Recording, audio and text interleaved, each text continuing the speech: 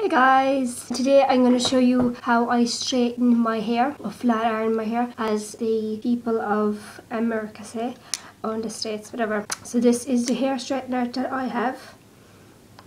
It has pretty pattern on it. I have this about 4-5 years, I think nearly 6, and it's the best hair straightener of all. It's actually plugged in at the moment, and it has temperature control, digital control on it. It's called Corelios or something. I don't know how to pronounce it, but I will link these straighteners down below so you can go and check them out. They are on the expensive side. I think they're about $250 for one. I will link it below because you can see all the lovely patterns that come and designs that they come in.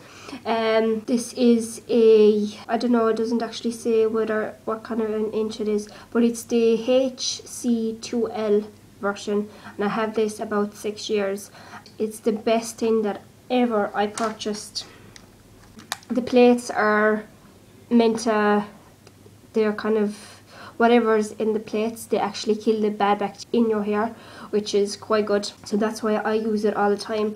And you know, you wouldn't have to straighten your hair every single day, because once you straighten it, unless you wash your hair you know, every day, then, and if you're like one of these people that straightens your hair every day because you wash it every day, again, it's not good for your hair to be straightened every day.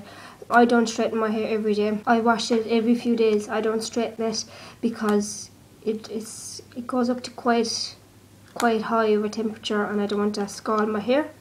I have scalded my ears quite a few times, and you can curl your hair with this because the outside gets hot as well. And I'll just demonstrate really quickly. If you just kind of turn it like this. Okay, maybe not. Well, you could see you got some kind of a wave. That was just a quick little demonstration. Anyway, I'm going to get on to straightening my hair. So I'm just going to put back about half of it. I don't do it in really small sections because my hair is quite fine. If you have thick hair, you would have to do it in smaller sections. I have about half of my hair down, so that way it keeps it falling. That way then I don't cinch my hair because it's not too thin. If you know what I mean. The sections aren't really thin so that the hair wouldn't cinch. Just take off my specs there. And what I like to do is get my fingers like in a comb and go straight, and at the bottom just do a little, like a curving motion, so that it's at the bottom, it's not dead straight. Because if it's dead straight at the bottom, your hair would actually have a lot of flyaways. It would have a lot of flyaways. So I do this quite quickly. When my hair was all the same length and kind of in a bob, I would kind of make it with a lot of volume. I would make it with a lot of volume, because if you can see my ear, one of my ears sticks out, so I kind of have to make it like, I suppose, like a little bump, so that my ear doesn't stick out through my hair, which I always had a problem when I was growing up. So that is why I like to kind of slightly, not curl, but slightly just kind of make a little twist with the end of the hair so that it's not dead straight, and it makes it way better like that. It's very put together. Then I just get the rest of my hair, and because I have my hair parted this way. I have less hair on this side than I have on this side, so I'm just going to get some of this here and I'm going to put it up. I have actually no scrunchie, so that is why I'm using a clip.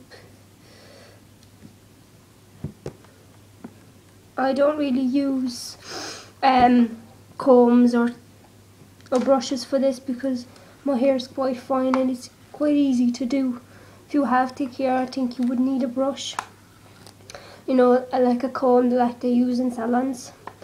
Another thing, I bought this hair straightener in the salon that I was working in. Was it 5 or 6 years ago? I can't really remember now. And I think I bought it for 150, so it was a discount to me, the fact that I was working in the salon. See the way my hair just falls like that? See if I done it straight, see how it kind of sticks out this way. And so this is a trick for anybody who straightens their hair. They find they have a lot of bits or wisps that are sticking out and you don't know what to do with them. Get your hair and just run it like that. There is a bump there, but that is to match this side of the hair as well, so that one side of my hair has a bump and the other doesn't, so that and that. So you're not actually straightening your hair straight down like that, you're straightening it at an angle. And another tip I would suggest, it would be not to leave your hair on the iron for too long, because it would singe your hair, and your hair is quite hot after it, so don't put it behind your ear. And always make sure to use heat protectant.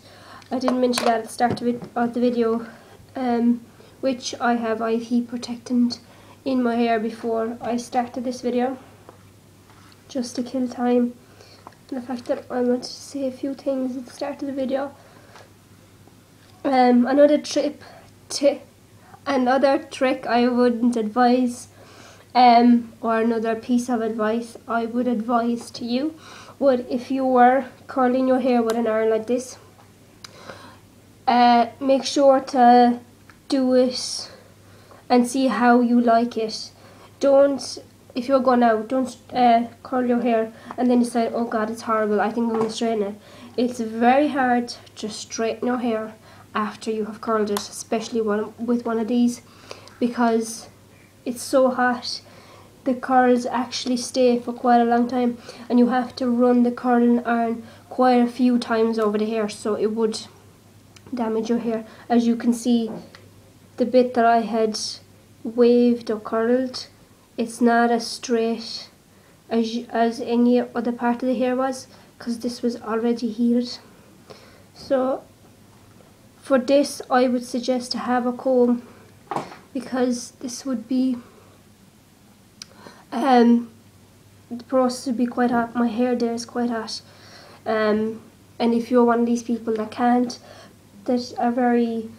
have very soft hands and to heat, let's say, I would suggest to use a comb. I am kind of prone to heat at the moment. Well, I am, since I was working in a kitchen, and my fingertips are quite tough now, so it kind of doesn't bother me that much.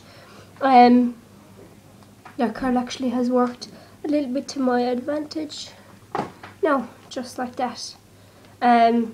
Since I have a little small little hairs there, I usually try to kind of push them in so that nobody notices them. And final few touches, make sure that all the hair is falling into place and it's not, you know, one bit is straight and another isn't, you know, that it kind of falls into place and it looks like it's well put together. It looks like you just got out of bed and you have perfect straight hair. Now, that is how I use my curling iron and how I straighten my hair. Always remember to turn it off because it's quite hot, and make sure to have it on a surface that will not generate heat and burn down the house. And though this does cool quite quickly, I still wouldn't have it on wood maybe, or on a cloth. If you have the mats, special mats, they're quite good as well, but I don't have any, so I usually put it like on a fireplace, or I hang it over a chair for about 5 to 10 minutes and let it cool. And then always make sure that you test it before you wrap the cord around it, because it'll burn. That is it. I hope you've all enjoyed my videos, and especially this video. Make sure to like, subscribe and comment, and I will talk to you all in the next video. Bye.